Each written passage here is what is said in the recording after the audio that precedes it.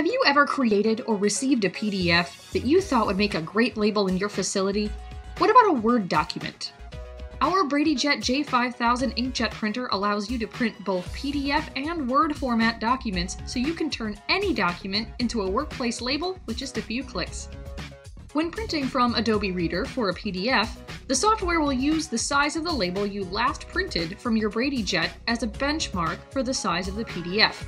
Thus, you will need to resize the page you are trying to print in the print settings to fit the page size Adobe Reader has set for you. You can do this once you click the Print option from the File drop-down menu. First, you choose the BradyJet as the desired printer.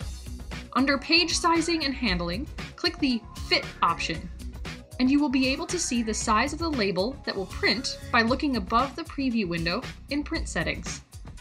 Keep in mind that the BradyJet will allow you to print from multiple software options. However, Brady Workstation is the only software that will be able to detect what size media is in the printer. So when it comes to printing PDF and Word documents, you will have to double check the sizing before printing.